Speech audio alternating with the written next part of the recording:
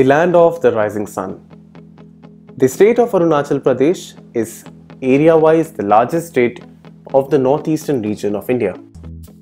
In this video, we are going to talk about different rivers that are flowing in the state of Arunachal Pradesh. And in order to have a better understanding of that, we are first required to understand the basic terrain of the northeastern region of India.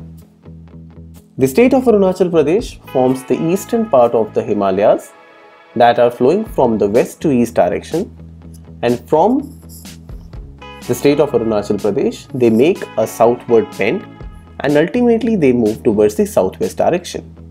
So as you can see right on your screen, it is quite evident that any river that has its origin in the Himalayan belt is bound to have a drainage flowing from the Assam plains.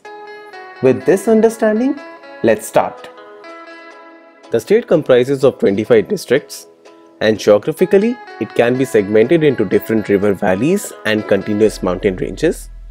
The prominent amongst those includes the Dafla Hills, the Miri Hills, the Abor Hills, the Mishmi Hills and the Patkai. When we talk about rivers, the first river that finds mention is the prominent and the mighty Brahmaputra River, which arises in the Tibetan region and flows parallel to the Himalayan range. Just near to the Namdapha, it takes a sharp southward bend and enters the upper Siang district of the state of Arunachal Pradesh. Thereafter, it travels to the different districts and ultimately arises into the plains near the Pasighat in the East Siang and enters the state of Assam. Here, the river finds multiple tributaries traveling through different states. Now, we are going to talk about the different tributaries that form a part of the Brahmaputra River.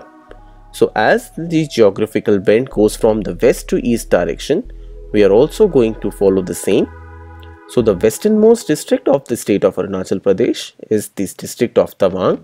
Just near to the border of the Debang district and the Kameng districts, there lies the Gorichen mountain, from where the Kameng River arises. The river, after following a long route, ultimately forms the boundary of the West Kameng, East Kameng and the Pakke district. It enters Assam and ultimately joins the river Brahmaputra.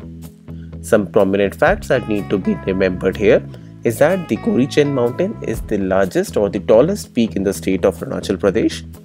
Now you are required to tell me in the comment section which is the tallest mountain peak in India. Just near to the western side of the Kameng River in the West Kameng district, there also lies the famous Eaglenest Wildlife Sanctuary. Then in the Pakke district, we have the famous Pakke Tiger Reserve or the Pakke Wildlife Sanctuary, from where the famous Pakke River flows and joins the Kameng River. Here also lies the Sessa Orchid Sanctuary. So now we are going to the eastern side. Following through the districts of West Kameng, East Kameng, we are entering the catchment area of the river Subansiri. So the river Subansiri arises from the Tibetan region. After getting tributaries from different areas, it enters different districts and thereafter makes the boundary between the upper Subansiri area and the lower Subansiri districts.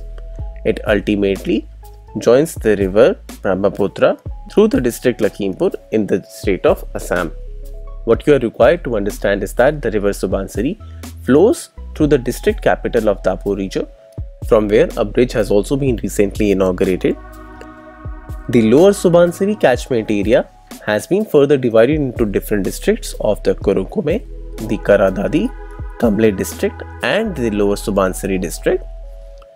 It also follows a famous river known as the Kurung River, which joins the river Subansiri. Now, as we go towards the eastern side, we see the catchment area of the Seyang River, which is itself divided into the upper Siang, lower Siang, west Siang, east Siang and the districts of Siang, Shiyoma and the Lepareda.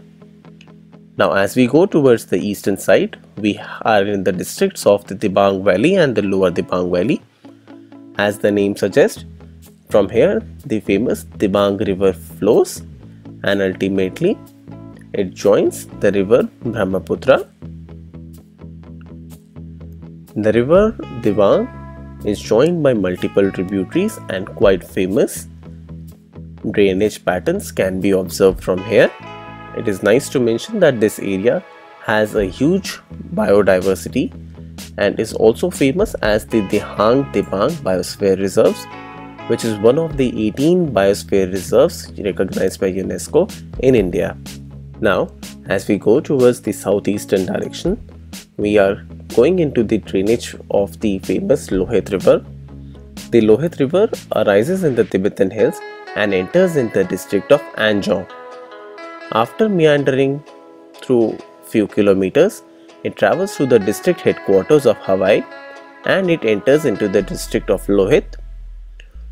Flowing through the Namdapha district, it joins the river Brahmaputra in the state of Assam.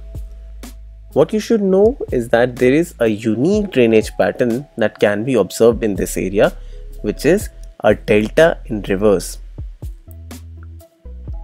This kind of pattern is not observed in most of the rivers.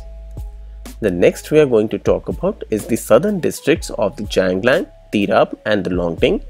Here is the Tirap River, and in the Kamlang district, I would like to draw your attention to the fact that there lies the famous Namdapha National Park. Here, another prominent river, the Dihing, is flowing across the Kamlang district and it merges with the Lohit River. Another offshoot of this river is the Burhi Dihing, which travels Tinsukia and the Dibrugarh and joins the river Brahmaputra. The word Dehing means the big river, and so the two prominent rivers are also observed here. We can also see in this district that there is the famous Kamlang Wildlife Sanctuary, which forms a part of the southern Lohit and the southern Anjong district. The Kamlang River also joins the Lohit River. The next part that I would like to tell you is that this area from where the Lohit River enters into the plains is also known as the Parshuram Kund, which also has a lot of scenic beauty. As we have covered the majority part, we can see two more aspects. In the Papampare district, there lies the state capital of Itanagar, which also has the Itanagar Wildlife Sanctuary, and there is also a Kameng Elephant Reserve, which is comprising of the districts of the West Kameng, East Kameng and the Pakke Siang. So in this video, we talked about the different rivers that are flowing in the state of Arunachal Pradesh. We also talked about the major tourist attractions and the ecological attractions that are there. If you would like me to cover more such videos, do let me know in the comment section. The question that I have asked you, you must tell me. And if you like this video, then please subscribe to the channel and please like the video.